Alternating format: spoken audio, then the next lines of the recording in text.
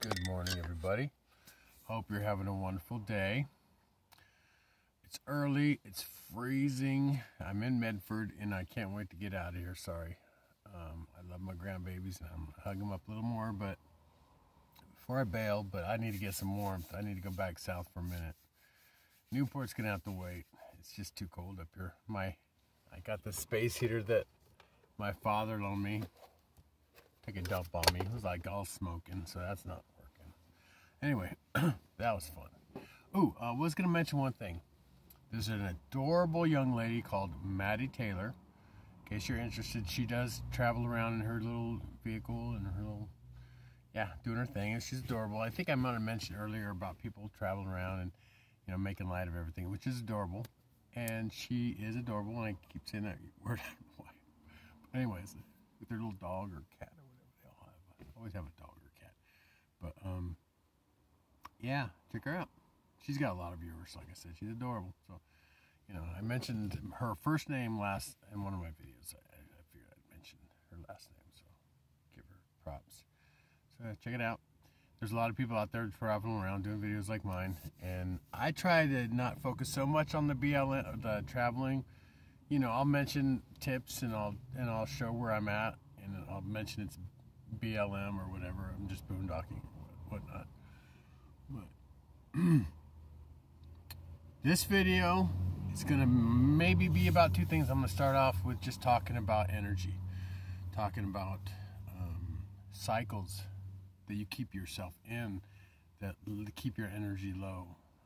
The people you're around, the toxic behavior, smoking, cigarettes especially. I smoke marijuana, but that's just something I got to work around. I'd rather take tincture or pills if I had to, if marijuana pills, but smoking's bad for you. You don't want anything to have to inhale smoke. That's just.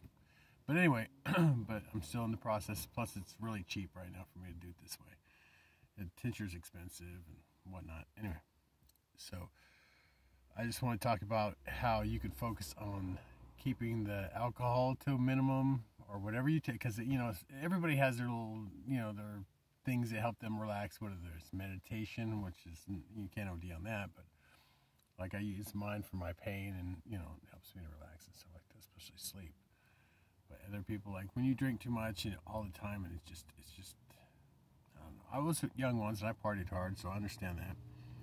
But I understand about energy a lot more than I did when I was younger. I look back and I think about all the situations I was in, and I was like, the energy, and I knew there was something off about it, but I didn't react right to it, right? It was just because I didn't know what the fuck I was dealing with. Energy is important, and your energy is amazing when you can protect it, and you can, keep it from being drained, or your energy, it's hard to explain. I'm still learning. But if you're around a bunch of other people and their energy's all off, it just screws your energy. It almost like traps you. I feel trapped in a bubble at this moment. It's really bizarre. But because the energies around you are so hostile and toxic, and you're trying to, just to see, and I need to leave, but at the same time, my grandbabies, I'm trying to, so there's the dynamics of other human beings and my grandbabies. And I talked about this before, excuse me.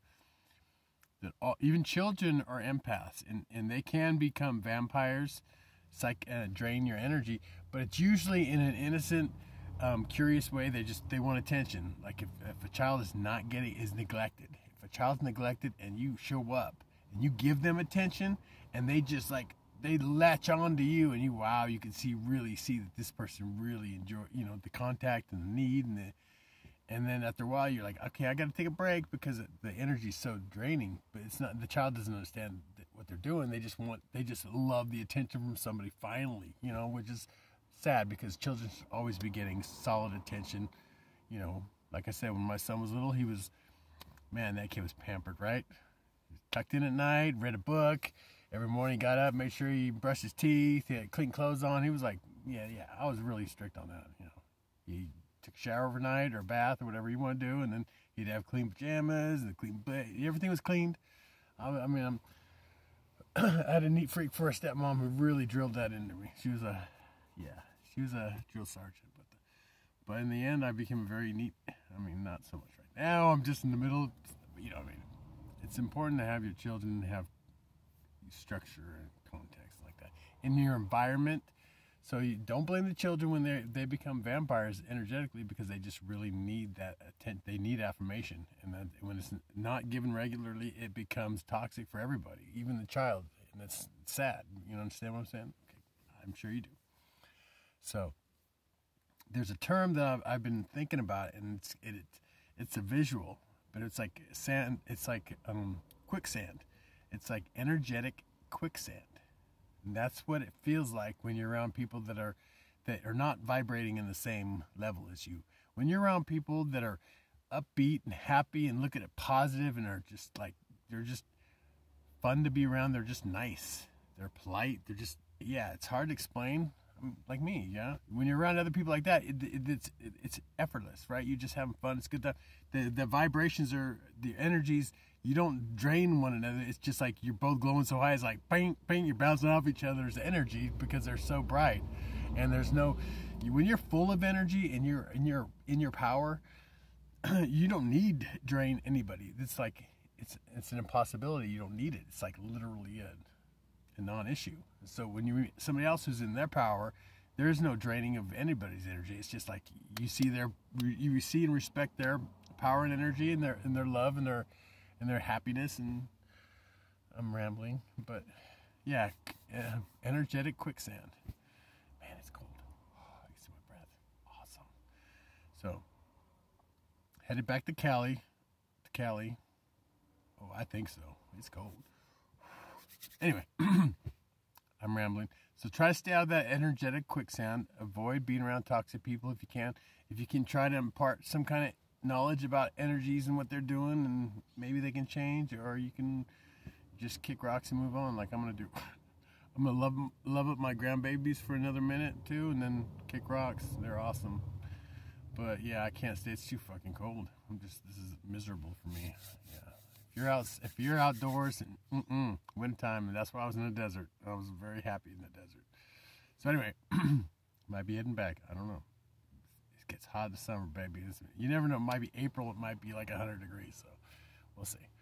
Anyway, I love you. God loves you, and the universe is still crazy about you. So watch that energetic quicksand, okay? And I'm going to do another video about something. It's going to be awesome. It'll be right after this one. Dun, dun, dun. Stay forward. Look forward to be continued. Okay, I'm enough. Love you. Bye.